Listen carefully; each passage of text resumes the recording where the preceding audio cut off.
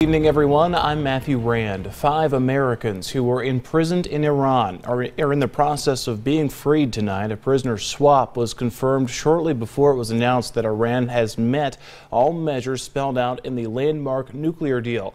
The U.S. and other world leaders also lifted crippling sanctions that had been imposed on Iran. CBS News correspondent Wendy Gillette reports from New York. Iranian state television announced the news Saturday, a swap of 4 Americans being held prisoner in Iran in exchange for 7 Iranians held or charged in the U.S.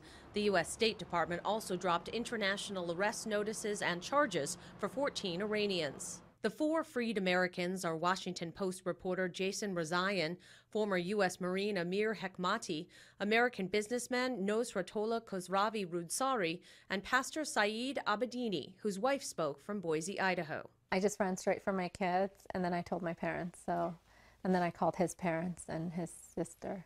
They were all bawling and they were getting calls. Student Matthew Trevithick was also released as part of a separate agreement. They should be on their way home to their families before long. The prisoner swap was announced hours before the United Nations nuclear watchdog, the International Atomic Energy Agency, certified that Iran has met its commitments as part of the historic nuclear deal with 6 world powers. Iran has undertaken significant steps that many, and I do mean many, people doubted would ever come to pass. President Obama signed an executive order lifting U.S. sanctions related to Iran's nuclear program.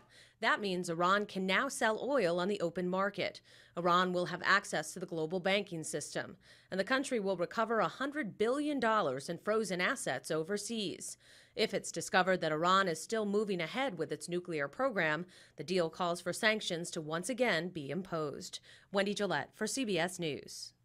Iran has also agreed to investigate the whereabouts of retired FBI agent Robert Levinson, who disappeared in Iran in 2007.